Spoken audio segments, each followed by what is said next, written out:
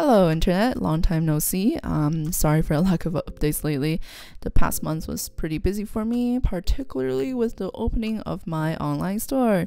So for those of you who want a copy of my posters or my original art book, hint hint, that'll be available for you now. The link will be in the description. So anyways, I'm coming back strong with a much requested video on how I color hair. To start off, I figured I'll make a video first on how to cell shade, since I use a lot of cell shading techniques, and it'll be much easier for those of you beginners out there watching to understand. And so for those of you who don't know what it is, Google define it as like cell shading, which is often misspelled, is a type of non-photorealistic rendering that basically makes things look less 3D and more flat by using less shading color instead of shading gradients or tints. So obviously it's not meant to be super complex or 3D, but personally I really like the look of cell shading on hair specifically, and it's also used by a lot of anime artists that you see out there. So yeah, let's begin. First you have to do the lines, and I highly suggest you guys to watch my tutorials on how to draw hair in the first place, as well as how to make nice line arts. Click here if you're interested, it'll also be linked below. But anyways, enough self-advertising. What you do is then you add a base color layer somewhere underneath the line art layer, and your prerequisites are set. So to begin, I lock the opacity of the base color layer, and then I select the base color itself as a reference. Now, using an airbrush set at roughly 75% density, I airbrushed on a darker color at the bottom, and then a lighter color on top. What this do is it creates kind of a nice gradient for us to work on top of. Now, I really don't advocate the use of effect layers on site, just because you're really cheating yourself out of learning how shading actually works. But I'm a little hypocritical when it comes to cell shading here, because I use these layers religiously. So what are effect layers? Basically, you make a layer on top of the base color one, and then go to the bar on top of here where all your layers are and select mode. So for shading, we'll be using the mode multiply. So anyways, we'll be coming back to this area again for a little trick I like to use, but for now, clip the layer by checking this box here, and this makes it so that everything you draw on this layer remains on the boundary of the layer below. And yeah, I usually use a brush to shade my hair. I don't have a set brush setting because I play around with these three down here all the time, but as long as you keep blending dilution and persistence in the lower end of the bars, and keep the brush shape as I think it was called edge shape. Yeah, yeah, you should be fine.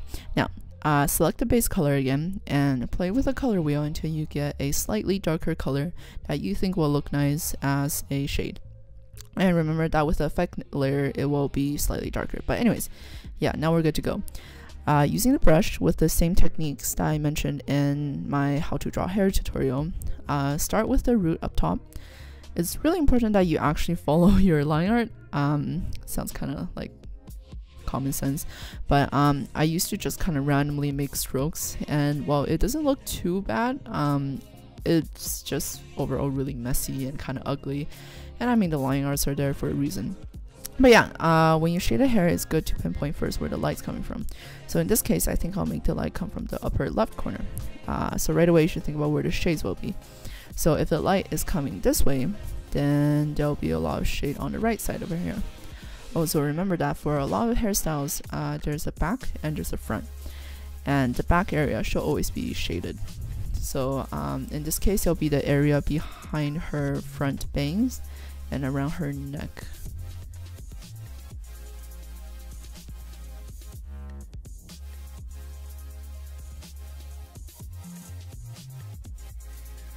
A good like golden rule to go by is whenever there's a line, there should be shade on the side opposite of where the light is coming from. So I'll give you guys some examples. Knowing that the light's coming from the left, most of the shades should be on the right side of the hair, like so and so.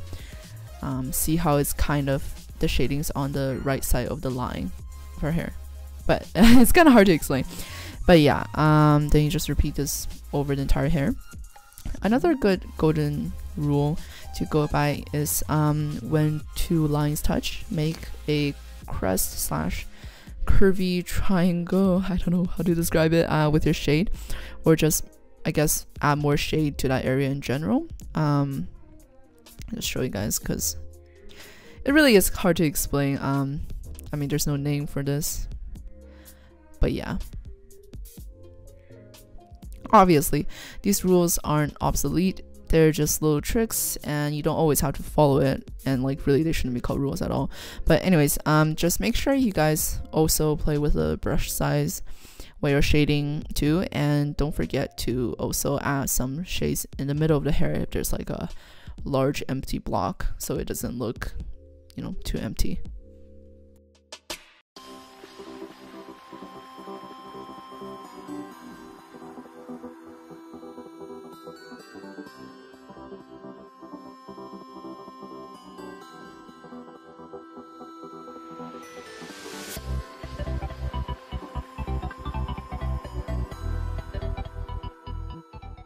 So hopefully you guys got the gist of what I'm talking about. Now that's done, doesn't it look a little, how should I say, edgy to you guys? Well, it does to me. And so this is the fun part. Make a watercolor brush on side and turn the dilution and persistent all the way up to 100, and ta-da, that's your blending brush. So using this, blend away the hard edges, which by that I mean, I guess, where you begin the shade and the ends of it. But anyways, yeah. The amazing thing about this trick is that even if your initial shading looks messy or bad, as long as you blend moderately, it usually turns out pretty good in the end. A common mistake people make is blending too much. I am guilty of it in my older days. Remember that we do still want some edge to these shades for it to look clean and cel shaded.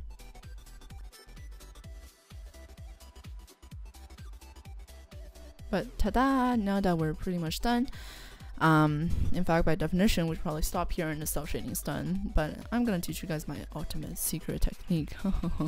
But no, just kidding. It's actually not that secretive. A lot of artists use it, lol.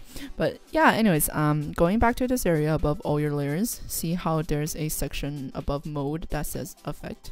So click and select fringe. Oh, I guess I need to turn it up a bit here. But anyways.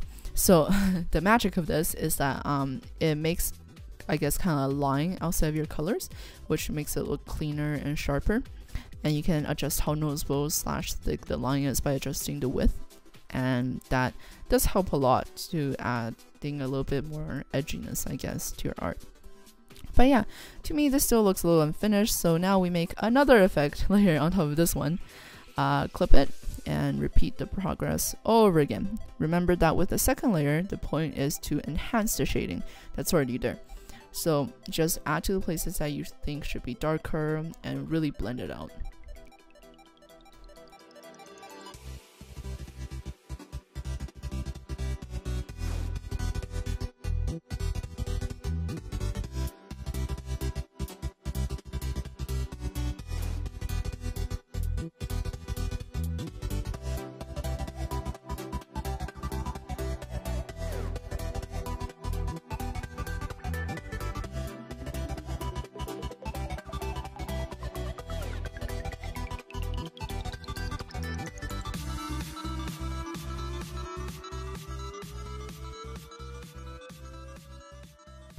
So now we're done.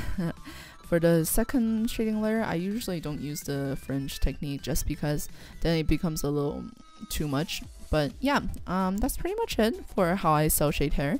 Next time I'll be showing you guys the steps I take after this and basically how I color my hair, my style, I guess. But anyways, yeah, make sure to click the subscribe button and give this video a thumbs up if you found it helpful. If you guys aren't fans of Danganronpa, feel free to check out my Celestia speed paint and my Komaeda speed paint, which will be coming out soon. Yeah, or I guess click here to watch some of my other tutorials, and I'll see you guys next time.